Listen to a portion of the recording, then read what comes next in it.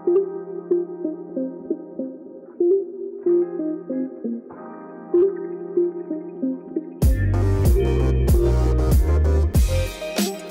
is up, and welcome to another edition of the Bruin Bible. I am so lucky to be joined by my guest today, Locked On Utes in the house, Mr. Bryan Brown. What is going on, brother? How you doing? I'm excited. I told you earlier, like, I don't get to do fun stuff like this. It's always just Utes and getting to interact with other people. You know, we don't have a ton of Locked On hosts out here in the Pac-12 quite yet. The few that we do, I kind of know because they're just here in Utah, but this is going to be fun, and I'm excited to talk about the Pac-12. Being that I'm from Utah, I'm not officially a Pac-12 member, really. I think we're still in that introductory phase, but I love it out here, man. It's way better than the Mountain West.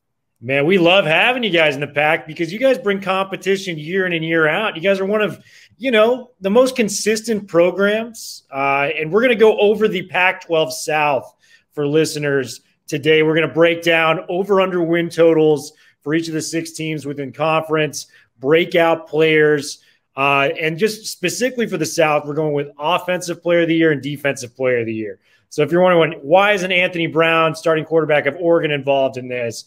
Or, some player from Washington? It's just the Pac-12 South, so we will be focusing specifically on those guys. And, Bryan, I'd be remiss if we did not start with your Utes, my man. 18 starters coming back for Utah. You guys got a hell of a transfer portal, too. You guys may have won the whole damn thing when it comes to transfers. And I want to get this off before we start on Utah. Kyle Whittingham, to me, is the most underrated coach in all of college football. You guys play sound football out there, not a lot of penalties, always disciplined. Give me your breakdown of the Utes, man. How good do you think this team could be?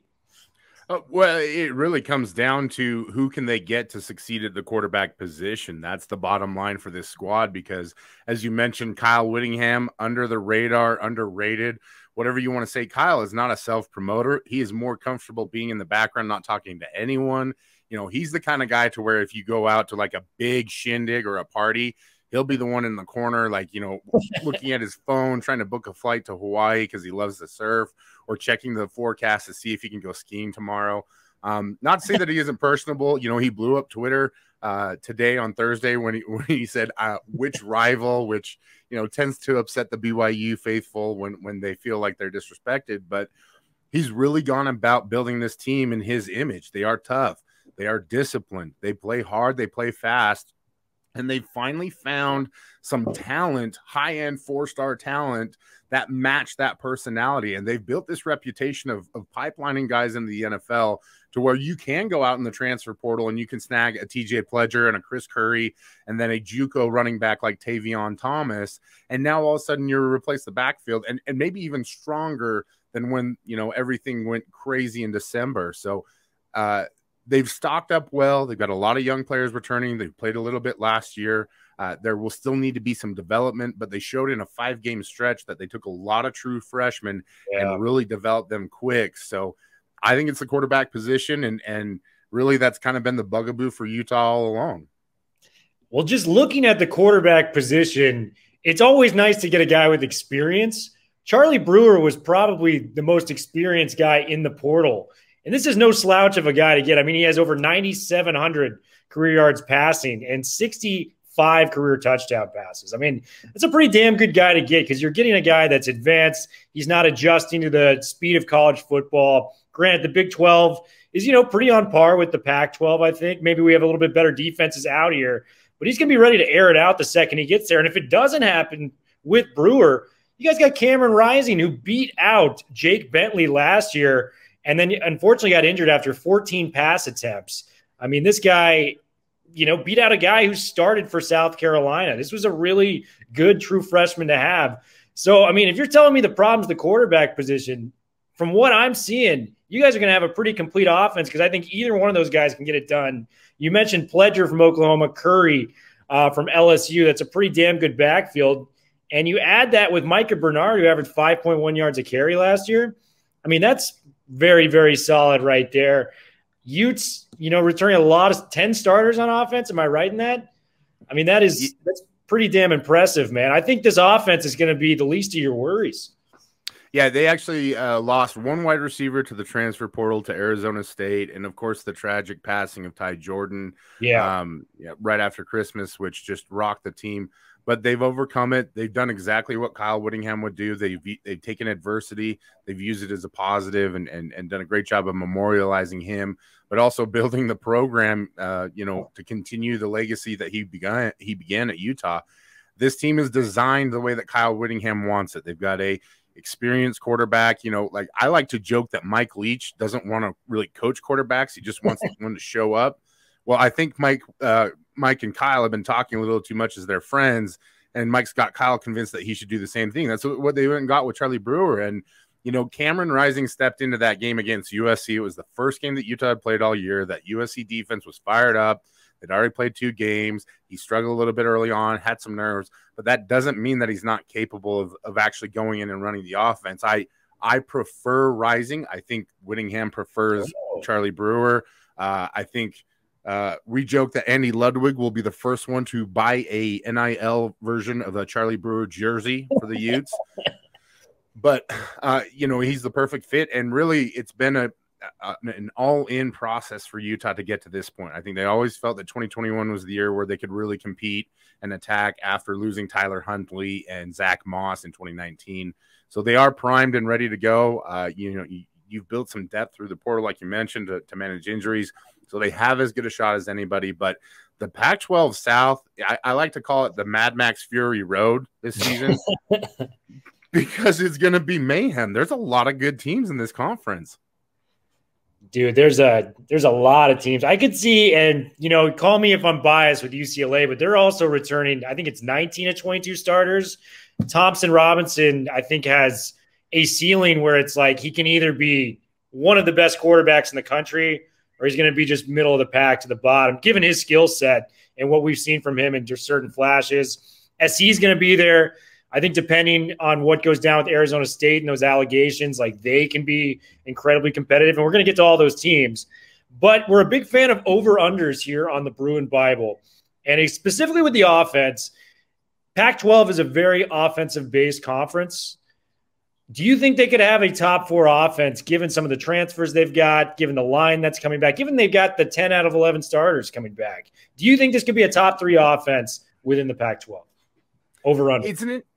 It's an interesting question. I think it's probably under, just because Kyle Whittingham's not out there to win with offense. He loves to win with defense. They're going to do just enough, but this team is built to run the football. That's the bottom line. And I think it's built well to throw the ball efficiently. In fact, Kyle Whittingham, showcasing his newly found analytic love, said that if the passing efficiency for the Utes is over 150 this year, then they'll be fine. And I agree with that. They do not turn the ball over. In fact, if you're looking at the teams in the Pac-12 that have been consistently successful, it's Washington, Stanford, Utah. We've seen USC and Oregon kind of bump up and down. Yep. And they're all teams that ball control. They're teams that run the ball well, and they're teams that play good defense. And you're starting to see that even with Mario Cristobal at Oregon, where they want to run the ball and they want to play great defense. I think even Chip Kelly is on board with that, but they do it in a really exciting way. So it's just, I don't know that they're going to be a potent offense, especially when you've got like Jonathan Smith and some of the others that really are offensive wizards. But I think they will be able to do enough to get the job done, but I'm still going to go with over or under. Okay. So not a top 3 offense. You say they are defensive based. It's a perfect segue into the defense. The defense looks pretty sharp as well. Devin Lloyd was a finalist for the Butkus Award last year. He's coming back in the linebacking unit. Nefi Sewell looked great. And then the guy in the secondary that really stood out to me, Clark Phillips, made some big plays, deflected a couple of passes, had that 36-yard pick 6 against Washington State. You've got guys there, and it's Whittingham's calling card, as you were saying. They're a defensive-based team. Kind of give me what you're thinking about the defense rolling into 2021. It's about finding some spot replacements and depth. I think that's the biggest thing. They lost a starting safety last year in Nate Ritchie to a LDS church mission, which is not a usual thing in college football. But Ritchie was also a very young prospect. There were a few things that he was prone to that he just hadn't quite refined. And they do have some guys that are experienced guys in the program that could step in and fill that position. I think you're spot on with Clark Phillips. He was a massive get when they won him in recruiting, beating out Ohio State, sneaking under the radar. He didn't even have him in their top 5 or his top 3 originally, but on the very last minute switched over to Utah. But he's shown, why it was a good fit for him. Took his lumps early on, but finished really strong, and people are really excited about him. I'd be remiss if I didn't talk about the guy opposite him in JT Broughton, who is the 100-meter champion, state champion from Oklahoma, and he's really developed as a corner as well. So they have a lot of bodies over there. They will need to find some guys to provide some depth, and they will need to develop a pass rush from somewhere. Mika Tafua most likely to do that. But he didn't really pop until the very end of the last season, so they'll need to generate that a little bit. And like I said, find a starter at safety. But it's Kyle Whittingham. He's always going to have a good defense. He's going to find a way. Yeah, and you mentioned Broughton here in all Pac-12 honorable mention last year. Vontae Davis is just a senior leader on the defense too. I mean, you bring him back. It's just a solid guy to have back there, a veteran presence in the secondary. I love it. Here is one of the things I'm most excited for on this podcast. I'm going to put Utah's win total. We're going to go 9.5. I'm really going to, because I think this team is capable of maybe exceeding that. Over under 9.5 wins, my friend. Where are you going? You said it perfectly. Like clearly you know what you're doing here. I think the big advantage they have is their non-conference games. There's not a huge threat with any of those. The biggest one by far is BYU. And that's, whether it's at home or on the road, is kind of pointless in this series because you're 40 miles apart. They do play at San Diego State as well, but even though the Aztecs are improved, I don't know that they have the horses to hang with Utah long term. I think the biggest thing is that the schedule is a little rocky in parts for Utah. That November slate should really determine a lot for them. They've got Oregon coming into town. They should know by that point really where they're at. I think the big key game for them is when they travel to LA to play the Trojans in the Coliseum. It'll be fascinating to see where they're at.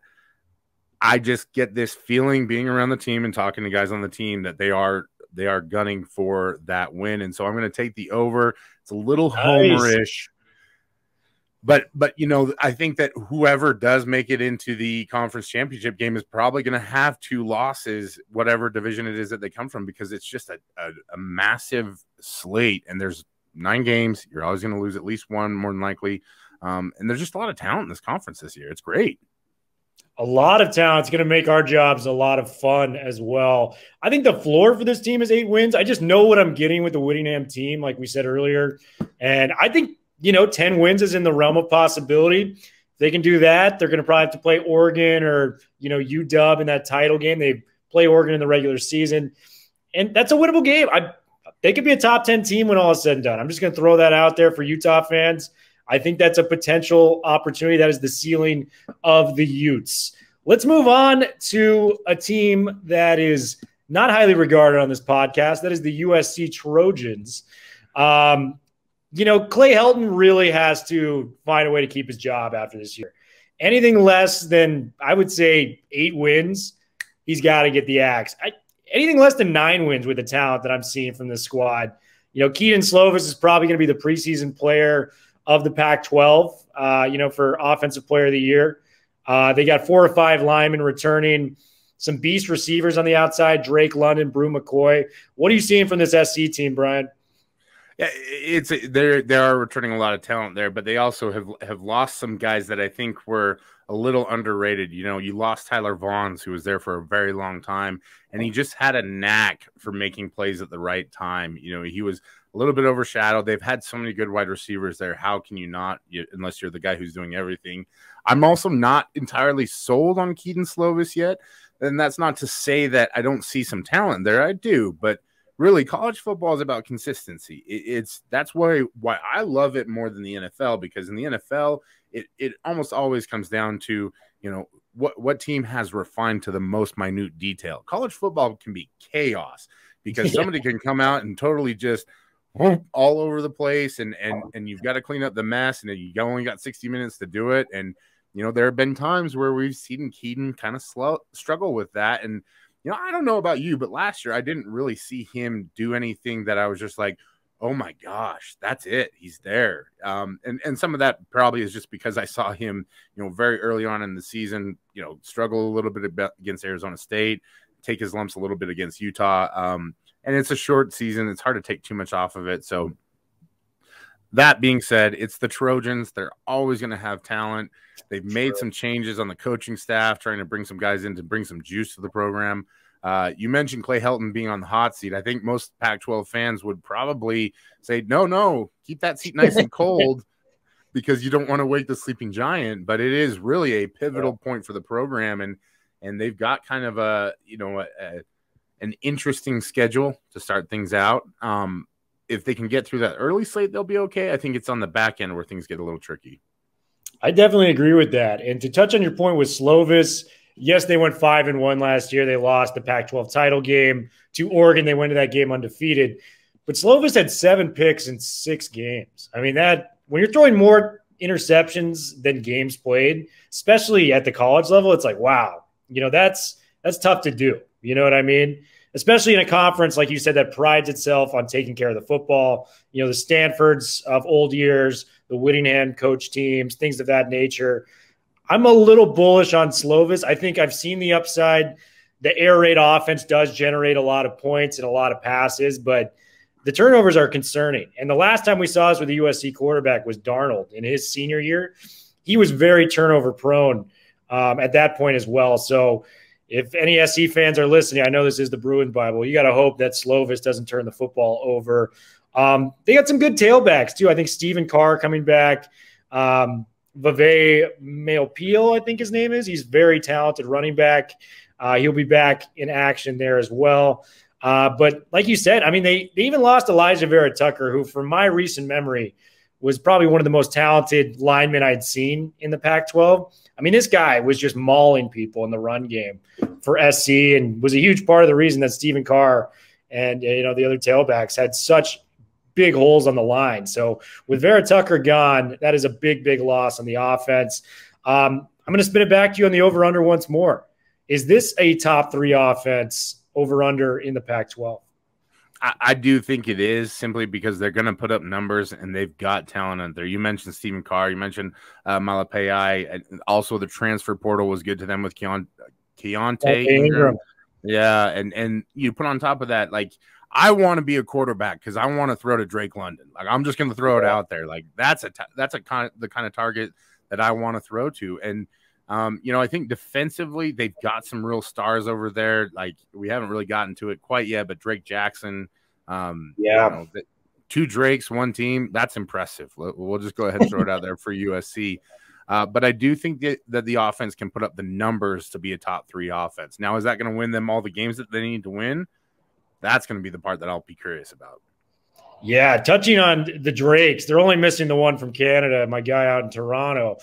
Drake London, it's just some guys are just unfair with how much talent they're gifted. This guy played Division I basketball, just casually switched over to football as a hobby, and he was arguably the best receiver in the Pac-12 last year.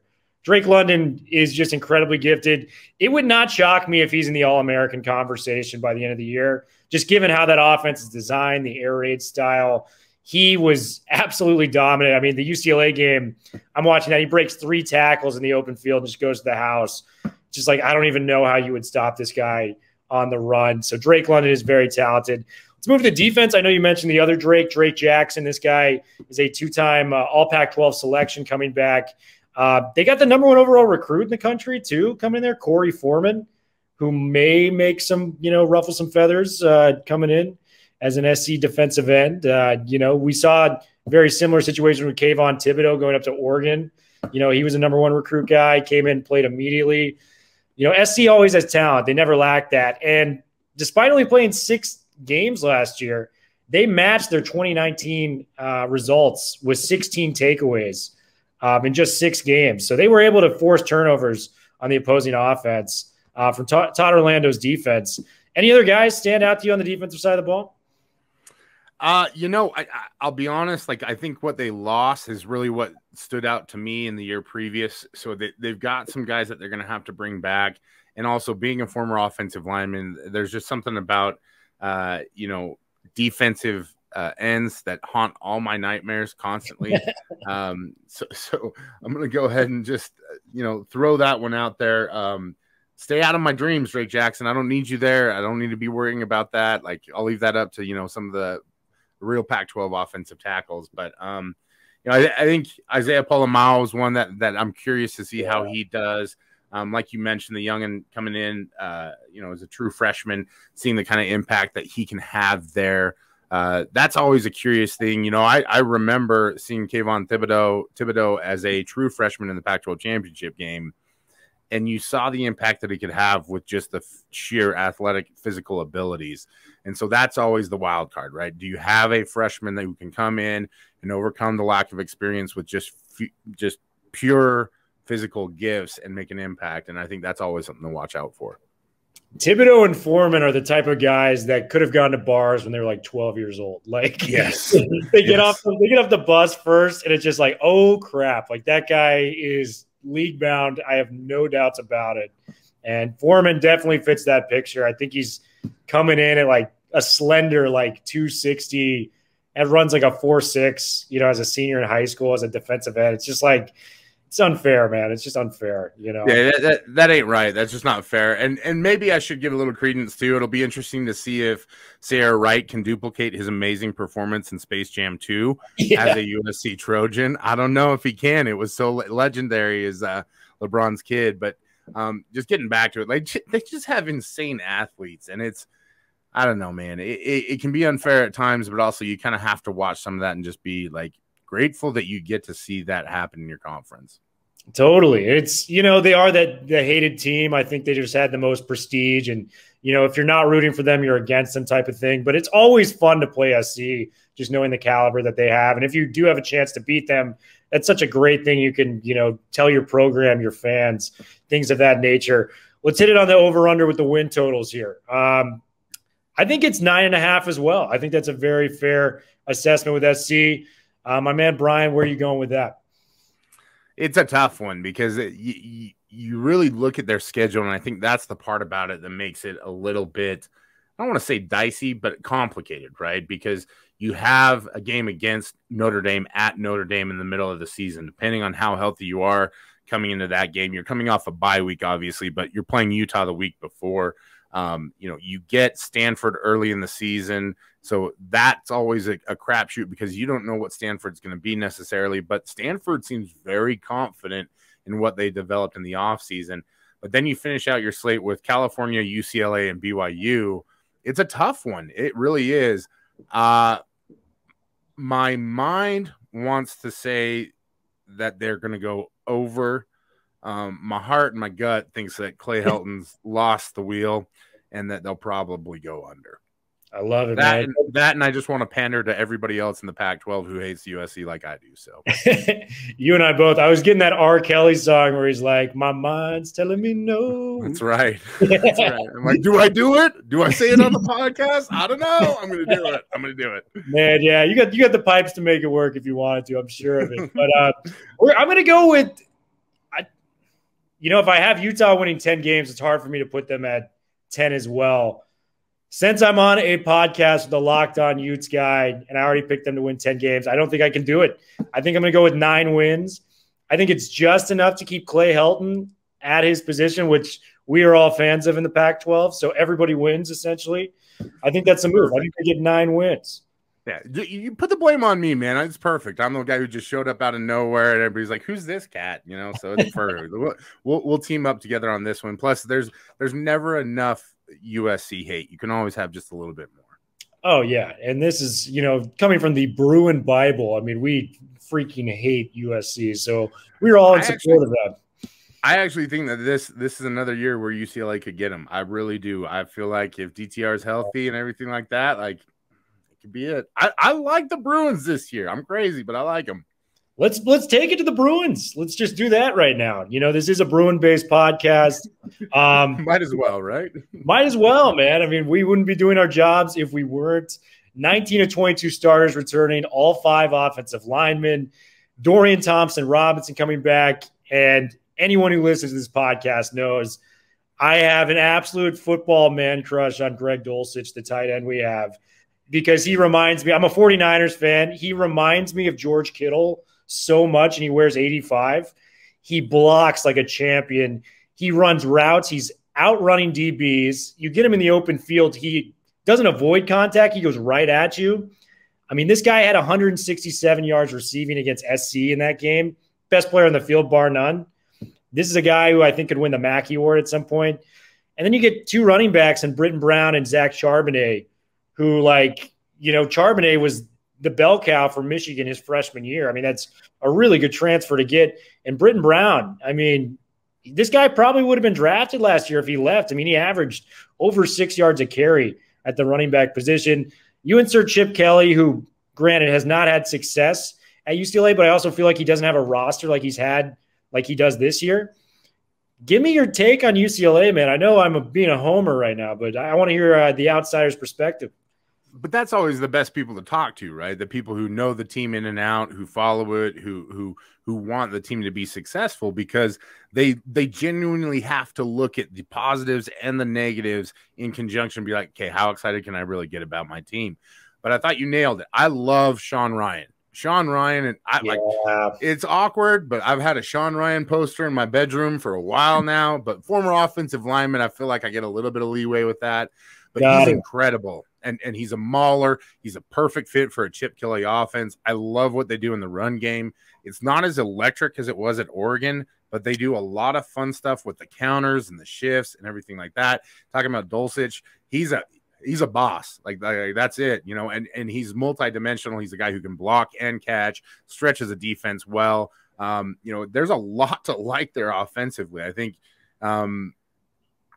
big running backs that fit into Chip's system, backs that can get downhill, and once they get downhill and get into the secondary, they can really cause some damage and cause some explosive plays. That's the big part about college football, is you have to have those 15-yard plus gains. These are young players. They don't have the kind of mentality that NFL guys do, where they can give up a big play and bounce back and be a goldfish, like Ted Lasso likes to say, right?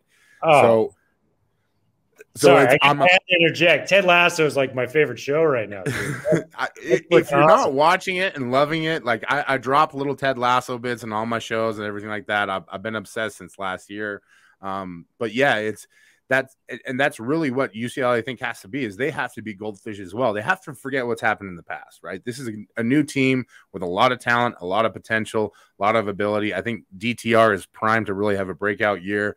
I'm a fan of his as well. You know, I've kind of followed him ever since he was at Bishop Gorman. But I think, you know, if he stays healthy, if the offense stays on track, if he can really buy into what Chip's trying to get him to do, you know, he has so much potential to make plays, to manage plays, you know, like use that potential when you need to, not just when you want to. And then they could be a really explosive offense. And I think that's really what makes them dangerous in the Pac-12 South, is how do you stop that offense? Yeah, I mean, you nailed it, man. Sean Ryan, I think you could make an argument, maybe Jackson Kirkland out in UW, but this guy might be the best tackle in the class. He's a future NFL player. I think he's going to be, if he continues his path and he's balling out again this year, I think he's a top 3-round NFL selection. I think that's not even a controversial take, given that he was a 2-year starter immediately in the Pac-12. This will be his 3rd year in a row. He's a junior. He can come out as an underclassman. So I'm a huge Sean Ryan guy. Alec Anderson, the other bookend tackle, has been great too. Keep an eye out for him at right tackle. But DTR is the guy. I think he was always a guy that was a quarterback trying to learn the position, because he was a wide receiver at Bishop Gorman until he converted to the spot. Last year, you finally saw kind of a jump with him. It's like, oh, this guy's actually understanding the position. This could be scary for the rest of the conference. First time he completed over 60% of his passes, 12 touchdowns, 4 picks. And, I mean, his ability to just run the football, too. I mean, this guy ran for over 300 yards, 5 touchdowns, too. I mean, you incorporate that in with this team, it's pretty outstanding. And I think UCLA, let's do the top 3 offense again. Is this a top 3 offense in the Pac-12? I actually say yes on this one. Yeah, we're 100% in agreement here. I think people just discount the ability that Chip Kelly has to build a running game. And when you have a weapon like DTR, You can use Dorian in so many different fashions in that you don't have to use him, but the threat of using him, I know for a fact that Kyle Whittingham is already losing sleep over that because he absolutely hates running quarterbacks and what they can do to a defense. And, I think Justin Fry has done a great job. And yeah, I know Chip Kelly's the offensive guru, but you still have to have an offensive coordinator that sets a practice plan every week, that coaches up his guys on the offensive line. I think he's done a great job. I think they're just going to continue to evolve. Kyle Phillips is a guy that, sneaky good player, slot guy, can do a lot of different things. And I'm one of those people that thinks that you have to have interchangeable players. And that's Kyle Phillips emulates that to a T, where he can do a lot of different things. He can create some matchups. And really, that's where Chip and his staff are brilliant, is creating those matchups. So, yeah, I think this is going to be a top 3 offense without a doubt. There's not a lot up in the north to make me think that there's going to be challengers up there. I agree with that. I think the only offense that is worth noting, at least as a complete offense, Washington State always has the air raid, run and shoot offense. Oregon's going to be up there. They have Verdell coming back, top 3 receivers. Anthony Brown looks to stretch the defenses with some dual threat ability. But I agree. I think there's not a lot of threats in the north. Maybe UW gets in that conversation, maybe not. But, yeah, I agree with UCLA being a top 3 offense. Defense is pretty strong, too. We're just going to kind of gloss over this as we got to get to some other teams. I know people who listen to this podcast know we've harped on the defense a lot. Caleb Johnson, a linebacker that had 5.5 sacks in 6 games last year. He's coming back. That's a big guy to get. And Quentin Lake, the safety returning. This guy's, when he's healthy, is the big question. He's only played over 5 games in his career once, and he's a senior this year. When he's healthy, he has been, an all Pac-12 performer when he plays. So if we can keep that guy healthy, Caleb Johnson builds on a sack total. D-line comes out.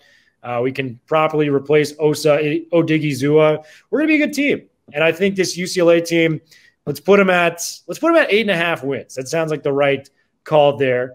Are they over or are they under?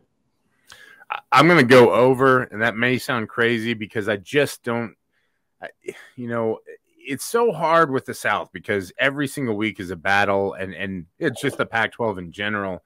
And I really liked what Jimmy Lake said at the Pac-12 Media Days, where he said it's a great conference because you're going to see something different every single week. And that's the fact of the matter. But you look at their out-of-conference schedule, there's that big one against LSU. I think that's one where you highlight it and see, hey, we're really going to find out what this team is made of and how good they are after that one. But winnable game against Hawaii, winnable game against Fresno State, for your out-of-conference. So that gets you really close to that 9-win total. And then, I think the dynamic of the South really shifted with all that's gone on at Arizona State. I really do. These are young kids, and yeah, you still got talent there. You still got kids that can play football. But if you're bonded tightly to a coach and that coach can't show up and you're wondering what's going to happen, that's going to weigh on you. And so I'm really curious to see what they do. But crossover games against Oregon and Stanford, I think those are doable games. But even so, if you lose 1 or 2 of those, you still have some room in the South at that point to lose 1 more game and get to 9 wins. So I think it's definitely doable. I think you're totally right. I've got them specifically slated at 9 wins, 9-3. Chip Kelly keeps his job. Momentum keeps building for the future. One can hope as a Bruins fan. Who knows if that's the case, but I think that is the ceiling of this team. I think 9 wins. If they can reach that, that would be incredibly impressive. You mentioned Arizona State. Herm Edwards coming back for his 3rd season as the head coach. Big year in Tempe, I think, just because this could be the last year. They got Jaden Daniels there. Who knows how long Herm Edwards is going to be there, by the way. I think that's kind of an underlying – he doesn't need to coach college football. He's doing it just because he likes to. I think if he's successful this year, there's more of a chance that the program moves in the right direction. But if it's a bad year for Arizona State and they fail to miss those, I really think there's a chance Edwards can walk away. I know that's just a theory of mine, but I don't believe he needs to be coaching there given his background and history as he was a successful NFL coach. They got 4 or 5 stars returning on the offensive line. Jaden Daniels, one of the most exciting quarterbacks in all of college football. The game he's going to be playing DTR, it's like when we had it's like a poor man's version of what we saw with Deshaun Watson playing Lamar Jackson. Like, that's my version of that back in college football. I think those guys are incredibly fun to watch, and that's a game I'm going to be glued to the couch. Probably going to be like a 45-38 win for whoever pulls that one out. Top 4 rushers returning. Rachaad White was actually insane if you break it down. He had 420 yards on 42 carries, so he averaged 10 yards a carry last year with 5 touchdowns. And they returned their top 4 receivers from last year. So the offense is looking pretty good at ASU. What do you think about that? Yeah, I think it's definitely poised, and there's a lot of weapons on that offensive side of the football. You mentioned Rachaad White. I think Chip Trainum is another guy that complements him well. They went and stole a wide receiver from Utah in Brian Thompson that I think didn't really get a chance to showcase his skill set at Utah because they didn't throw him the ball enough, bottom line. And he'll definitely get passes thrown his way. Jaden Daniels is another guy I'm a big fan of. Bunkley Shelton, another versatile piece that can do a lot. You always wonder who's going to be the go-to guy, and I think that's really the question mark for Arizona State this year. Who is that juice, that N'Keal Harry, that Brandon Ayuk? Ayuk. Gosh, why does it always happen that when you're on the podcast you forget the names, right? And we've seen what Ayuk's done in the NFL with the San Francisco 49ers, and he's shown that athleticism, that explosive ability we saw here. So that's my question mark, right? And then there's been so much conversation about the offensive line, and they're still a pretty young group. I know that Donovan West is a really heralded guy in there at the interior. I know they really like the transfer at left tackle. I believe it's Deitch is how they pronounce it, or Deitch. It's a running gag on our Locked On Pac-12 podcast that we just don't know how to pronounce names. So I'll just carry it over here. But I'm curious to see how good that unit really is, because when it was in Utah in 2019, it was porous, and then they absolutely destroyed it. And it'll also be a curiosity to see how well this coaching staff manages that roster. I don't know that I've ever seen Arizona State be consistently explosive on the offensive side of the football. I'll put it that way. We've seen programs in the past where it was, Washington State, I think is a great example, where they were hanging 40 and 50 points every single game. It doesn't feel like Arizona State really goes out to do that. And maybe some of that is the Herm mentality. He does come from the NFL. Like you said, he doesn't really need to be there. I think he's just there because he likes being around kids and being a good influence. I'm really curious to see what all the hangover is from the NCAA investigation. And I've heard some things regarding that make me think that it is going to be pretty serious down the end of the road. How quickly does that actually take place is the real question mark. So talent is there. I don't know that we've really seen Arizona State post a really prolific offense under Herm. So I'm curious about that aspect of it. But really, can you ever count them out, especially on a year like this where things are up for grabs? No, I think that's totally accurate. And, you mentioned all the guys. Johnny Wilson's another receiver to throw his name in there. Big, talented receiver. He was a 5-star on some websites that is now going to his sophomore year. Him and Bunkley Shelton, I'm totally spot on with you. I think Daniels is going to be good, but he needs to find that weapon that he can rely on outside of, the running back room and Rachaad White. So if he can have one of those guys kind of live up to expectation maybe a little earlier in their career than they were expected to, that's only going to help ASU moving forward. And before we move on to the defense, let's continue with the offense. Is this a top 3 offense in the Pac-12, over under?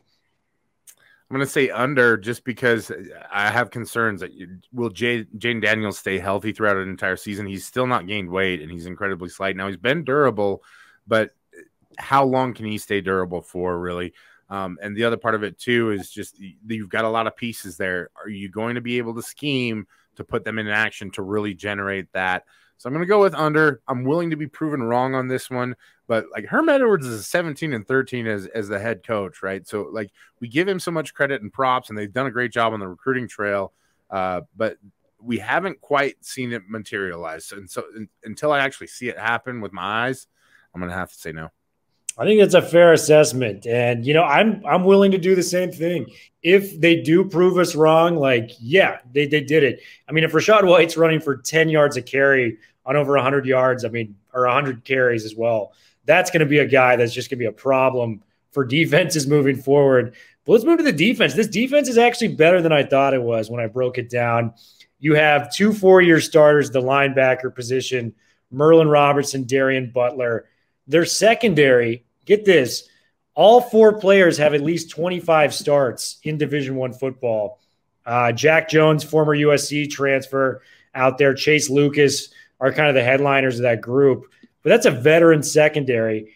And this defense led the Pac-12 in points per game allowed last year at 21.8, I believe. So it's just an impressive unit. They've got a lot of veterans coming back that know what they're supposed to be doing. They're not going to be, changing out, learning new defenses, as it's pretty stable there. What do you think about the defense for the Sun Devils this year? Yeah, I'll echo what you said. I'm a big fan of Merlin Robertson, and they do have a lot of experience coming back. The question I always have with them, with running that 3-down scheme, how do they survive in the Pac-12 South with so many teams that want to establish the run game? We know that scheme works really well in the NFL. We know that it works well with teams that want to be versatile and move pieces around, especially more like that air raid style offense. So you have to think that they'll be stout against USC, and they will pressure the quarterback. But how do they hold up against the run game? Because you've got a lot of teams in this conference, Stanford, Utah, Oregon, not so much USC anymore, but UCLA, all want to establish the run game, right? Washington has gone all in on the tight ends and establishing the run game. So we've seen this shift to where everybody wants big physical tight ends who can catch the football and block, and they also want to make some yards. You do get some games off, I think, in terms of like Colorado and Arizona, where we still just don't know who they are. And I say games off, but are they? Do we know? I mean, we don't know yet, right? And so those ones I always have a hard time where I can't like watch the film and make some evaluations. But this defense brings back a lot of experience, and you always have to like that. You just hope that they can find ways to get those guys to make plays. And sometimes I wonder if maybe you have some individual stars who can really show out and look great, but you don't play necessarily as well as a team. So that may be a little bit of what ASU suffered from in the past, but we'll see. I know there's talent on that team, and I know there's great players. I just haven't seen anything from them over the last few years to make me think that this is going to be the year that they make the jump into becoming a great program. I agree with that. And they were 86th in the country last year against the run. Not ideal, especially in a conference that runs the ball so heavily. Let's do the over-under. I think 8 is the perfect number for them. I think 8 is the number where it's like you can either do a push on this one or you can go over or under. Where are you feeling? 8 is a good number for them. And right now, I think until I get some clarification on who's actually going to be on the sidelines for their coaching staff, I have to go under. I've been around programs that are in turmoil before. I have no doubt that Herm Edwards can turn some things around and use it as some motivation.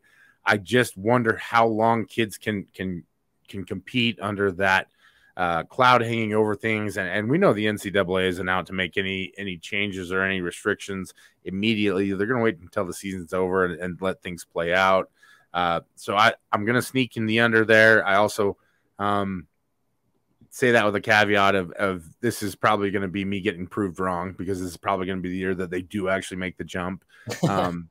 But yeah, I think 8's perfect. That's the right amount, that the right total to set that line at, and I'm gonna swing for the under.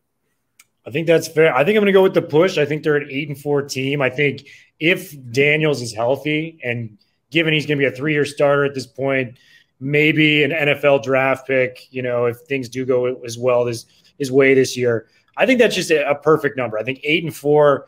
Sun Devils fans can get hyped. Obviously, it's not the Pac-12 championship game, but it's a very successful year overall. You're making a bowl game, nothing to really complain about. I think that's the typical ASU number. We're going to move on to Colorado, a team that really surprised last year. I think a lot of people. Karl Dorrell, in his first year as the head coach of Colorado, went 4-2, winning his first 4 games. They lost the last 2. But there's a lot of reasons to be excited here. They got the returning Pac-12 Player of the Year in Jarek Broussard. This guy nearly got 1,000 yards in 6 games. I mean, this dude was incredibly impressive. He averaged 149 yards a game on the ground for Colorado. They returned their top 2 receivers, including Dimitri Stanley, who averaged 17 yards a catch last year, and Laviska Shenault's brother, Levante grabbed 17 passes last year, got in the end zone. One of the guys I'm really excited about, too, is Jerry Rice's son. Brendan Rice is going to be there. 3 touchdowns last year. He may have an advanced role. Obviously, I mentioned I'm a Niners fan at the beginning of this podcast. So, Brendan Rice, you got a fan of me already. Give me your thoughts on Colorado. Like you said, it starts and ends with Jarek Broussard. He was a beast last year, kind of came out of nowhere. I'm excited to see what he does. Breaking in a new quarterback, I think there are weapons there to work with. I think they've always been pretty stout up front. They've done a good job of developing offensive linemen. So that'll be my curiosities. You know, I like Brendan Rice too. Like, I grew up a Niners fan, grew up in the Bay Area.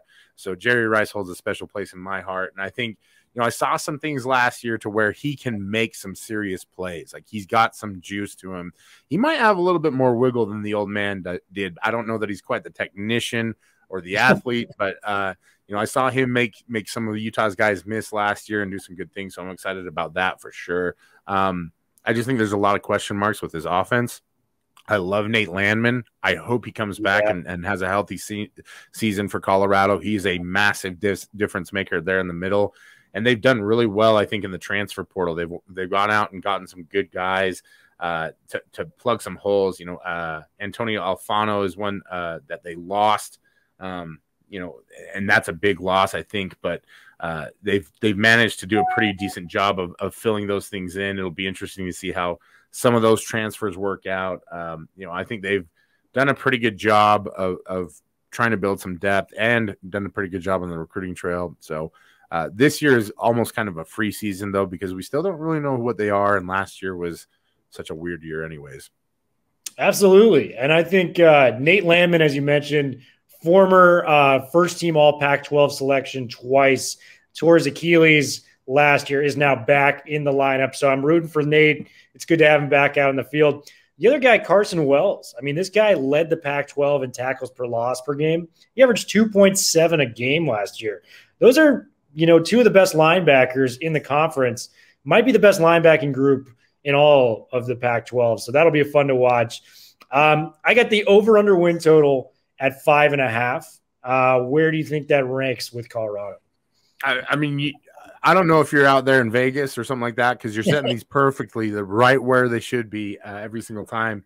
I don't think they go over. And my biggest thing is they're just bringing too much new talent into the equation. And while Broussard is a tremendous player, he's not going to sneak up on anybody this year. Everybody knows he's coming. And unless you see some real evolution on the offensive side of the ball, you know, we talked about Brendan Rice. He's a very talented player. I don't know that he's a game breaker necessarily to where he can be the sole focus of defenses. And maybe that's just my naivete. I know that they went out and got a tight end in the transfer portal. I don't know how good he is either. And I don't know if a tight end's enough to really make an offense great. But the big thing for me is what do we see from the quarterback? I believe it's JT Strout that's going to be starting for them, if I'm not mistaken. Yeah, I've got that too. I think Brendan Lewis is also competing for the starting job out there. So you got kind of the starting quarterback room open with Sam Neuer transferring to Oregon State. So that'll be a fun matchup to watch out in Colorado. I'm going to go with 5 wins, so I'm just going to take the under. I don't think they're a bad team, but just given how talented this Pac-12 is, specifically the South, these are teams that are all going to be playing.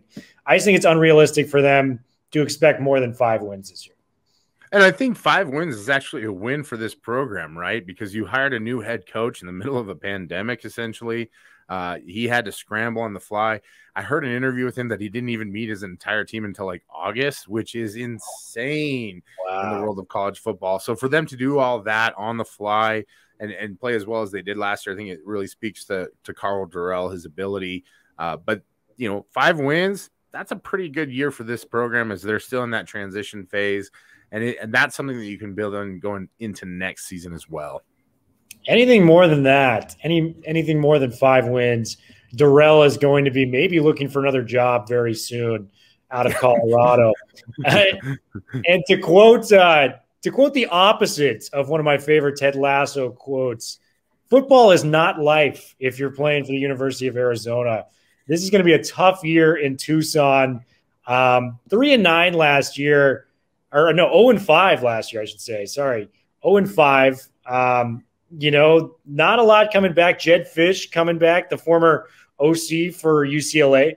I will say that they got a big steal in the defensive coordinator in Don Brown. I really like what I'm seeing from him. He, outside of last year at Michigan, he's always put up solid defenses, whether it's at Boston College, whether it's at Michigan. Not a lot of bright spots.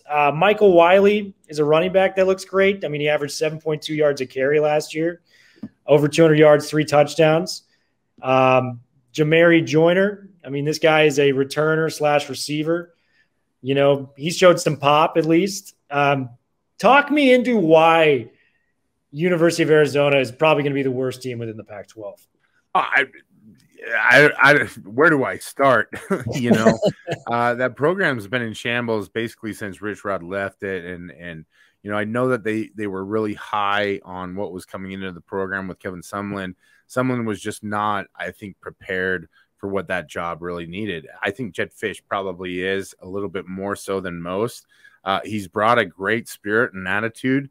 But as I like to say, hope is not a strategy. I know that rebellions are built on hope, but it shouldn't be your main strategy. And that's really all Arizona has right now. An exodus from the program, the transfer portal. They did not have a great recruiting class. And I know that people love to argue against rankings, but the stark reality is that the people who rank those classes do a pretty darn good job of it. And usually it translates pretty well. You've got to be a top 30 class to be consistent, and you've got to be a top 10 class to even have a sniff at the college football playoff and the championship. And they've got none of that. So, that's fine. It's a rebuilding year for them. You're going to try and find some guys, I think, this year. There's some names that are familiar to me there on the roster, but I just don't see it happening for them this year because there's no real game breaker talent, and maybe somebody emerges that we haven't heard of. I just don't see it happening this year. Yeah, I think there's just not a lot to ride home about with the University of Arizona. I think, as I mentioned earlier, I thought they were going to be a 3-9 team. I kind of blew that at the beginning.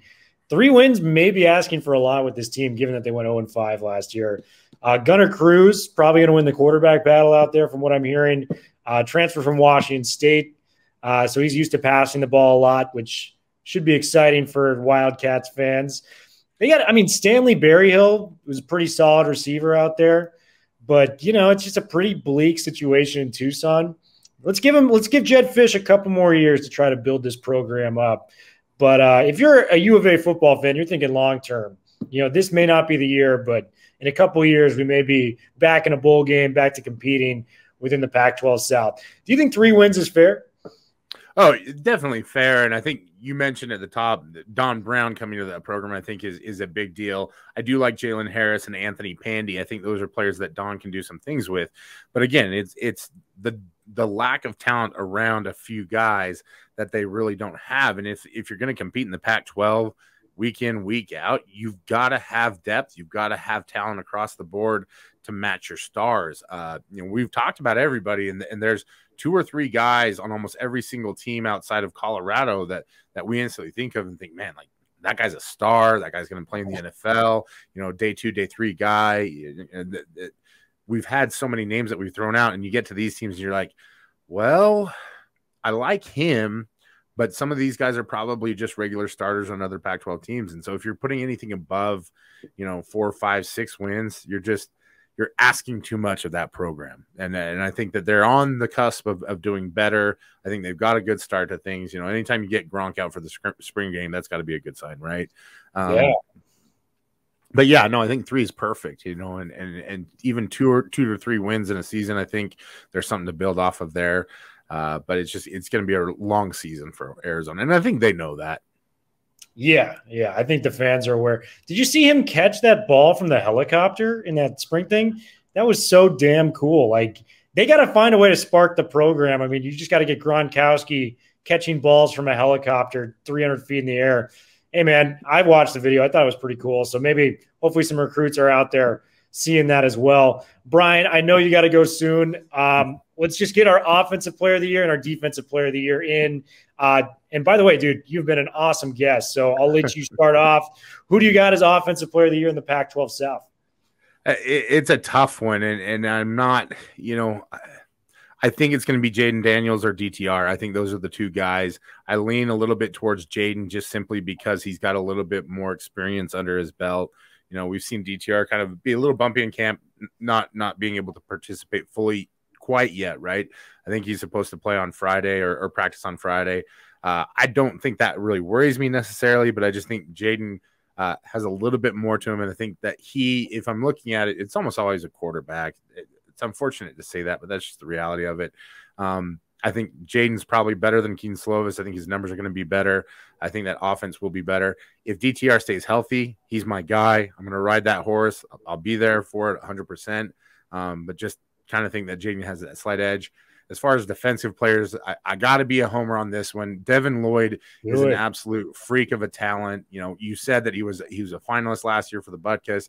He's he's on the watch list for just about every single award that a defensive player can be on this season. And the best part about it is that he doesn't have to sit back there and tell all the other 10 guys what to do this year because they've been there for a year. So he's going to be freed up to do a lot more things. They built some depth behind him. They can rotate some guys in. And, I think he's definitely a candidate to be second overall in the Pac-12 for Defensive Player of the Year because I think we all know who's going to be first. But I'm going to be a little homerish with that because he is so versatile. He can cover, he can rush the passer, he covers incredible ground in the open field, and he's just a tremendously well-prepared player. I love it, man. Well, you stole my pick with Lloyd, so I'm going to pivot away from that. I think one of Merlin Robertson or Chase Lucas can do it. I think just the senior leadership, if Arizona State's able to eclipse that 8-win mark, the defense is going to have to make up some big plays. So I think one of those guys is going to be my pick for Defensive Player of the Year. Offensive, I'm going to probably go the same pick, DTR. Obviously, this is a UCLA podcast. I can't pivot for my guy. Slovis has got to be in there. And Jaden Daniels. If Jaden Daniels is able to put it together, I think this could be a potential big year for all those dudes. Bryan, dude, you are the absolute man. Thank you so much for coming on, brother. Hey, it's a blast. I love talking about the Pac-12. I love doing it in this kind of a format. I think Twitter is terrible for good conversations about football. This is a lot more fun. And really, I am a Utah fan, and I cover the Utes for a podcast, but I really love watching football out here. I believe that this is the best conference in the country as far as entertainment value goes. I'm not going to try and argue that we're better than the SEC when it comes to actual players, but it's an absolute blast. And it's been a joy to be with you tonight, man. Anytime I get to meet a fellow Ted Lasso fan, that's a great day. Dude, you couldn't have said it any better. If you find yourself in Southern California, come hit me up. Let's grab a beer together. Signing off. Bruin Bible, episode 6, Bryan Brown. Lights out.